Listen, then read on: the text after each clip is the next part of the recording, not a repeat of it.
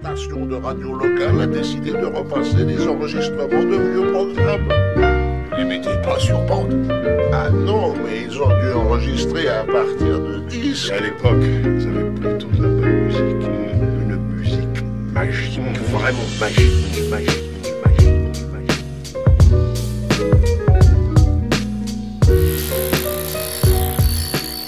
So you might be wondering where we get all this brick. Well, all of it's recycled, coming from our master mason Marc-André, who's tearing down the walls of homes and bringing it here so that we can use it for our needs. So remember, reduce, reuse, and recycle. Bricks aren't the only thing you can recycle. There's a whole lot of stuff probably lying around your house. Maybe some broken glass, ceramics, plates, paint. You can use that to make art. And that's what the girls at Co-op Le Milieu are doing here today.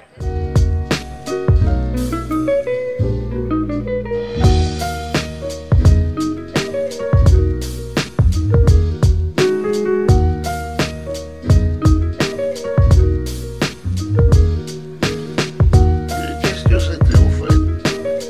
Quoi? Cette mélodie me semble que...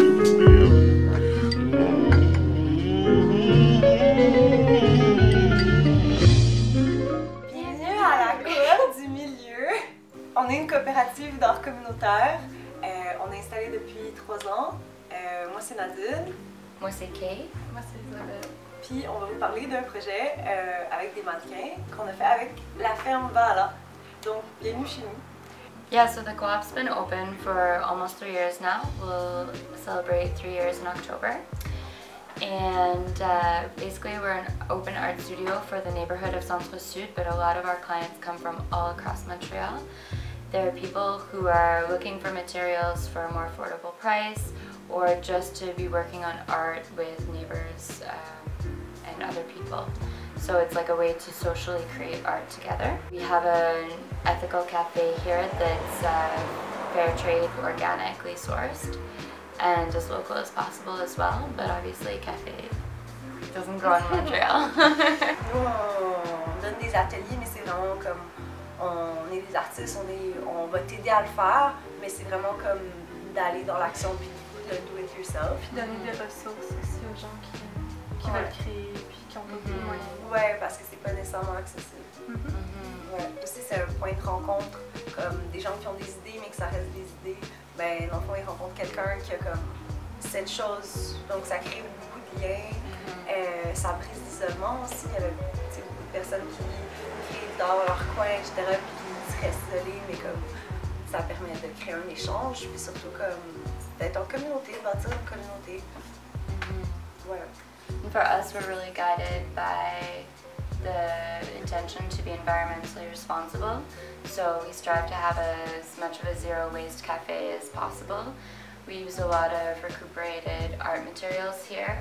It's something we do a lot here is upcycled art, which means taking things like that would be considered trash by other people and creating art out of them, which is part of the project we've been working on with Valhalla, is to make mosaics with tiles that are, you know, found after construction sites that have been torn out of different bathrooms or, you know, kitchens, and to create something beautiful with them.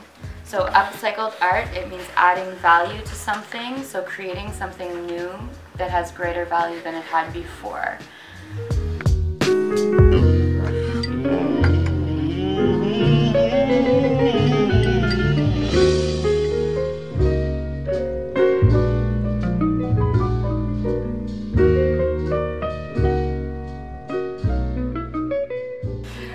Donc c'est ça, on est au 1251 rue Robin, puis juste à côté du métro Vaudreuil puis Berry-UQAM.